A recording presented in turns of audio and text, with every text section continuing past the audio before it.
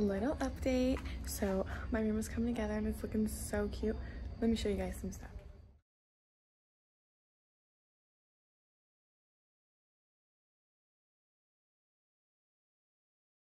So this is our bulletin board.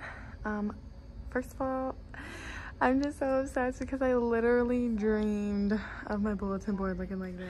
I remember years ago I would be looking on Pinterest and I literally manifested this. It's crazy. Oh my god, I'm just so proud of myself and so obsessed. Okay, let me show you guys the calm down corner.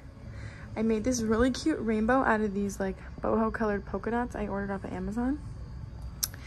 I got this rug for free off of Facebook Marketplace. My classroom library. I still need to add labels, and this is so plain. I need to make it more like popping, so I need to add something. I'm just not sure what yet. I plan to do my small groups. It's really plain over here. As you can see, I haven't really put much time into this part of the room, but I will be adding more things as we continue along this way. This is the front part. I have that board space to write my anchor charts. Then I plan to hang my anchor charts all up here. And then possibly some at the top up there and over there. But other than that, yes, it's so cozy. I also got this chair for free on Facebook Marketplace, guys. Oh my god, I'm literally like thrifting everything. Oh, and then that cute green chair right there, I also got that for free off of Facebook Marketplace. And this cute little stand that's holding my binders was also free off of Facebook Marketplace. I know we all love money. I love money. I love to make money. But you also know what I also love? I love to not spend my money. So if I can thrift something, if I can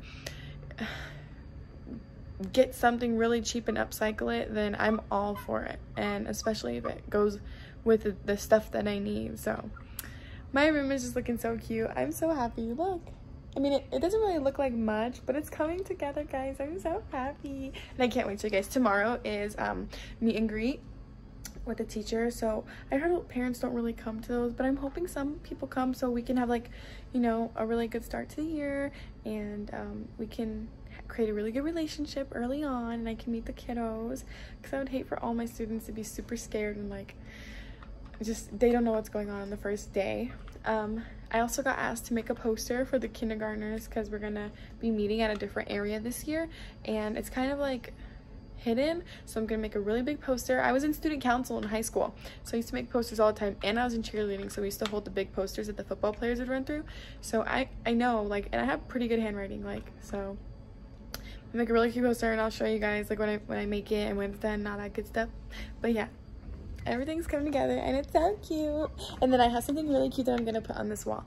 I'm doing a collab with a company called Felt Right, and you guys will see that in a little bit. But yeah, that's basically everything in a nutshell for now. Can't wait to just have my little kids in here and be in front of that freaking board just teaching them. So excited. Okay, bye guys.